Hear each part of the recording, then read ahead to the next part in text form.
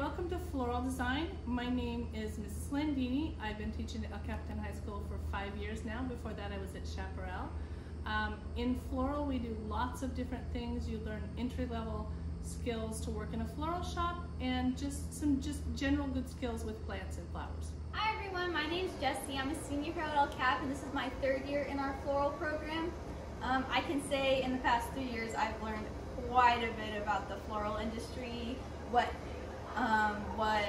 you learn from it, how to make different things. It's really an educational program and I really enjoy it and I really recommend it. Hi, my name is Haley Mulligan. I am a junior here at El Capitan, and part of our ornamental horticulture program, which includes floral design, we work outside in the greenhouse where we grow hydroponic lettuce, we propagate and plant various types of succulents, and we also grow different seeds, including ornamental kale, chards, various types of ornamental flowers, and just a whole bunch of other stuff, and it's a super fun program and I highly recommend it.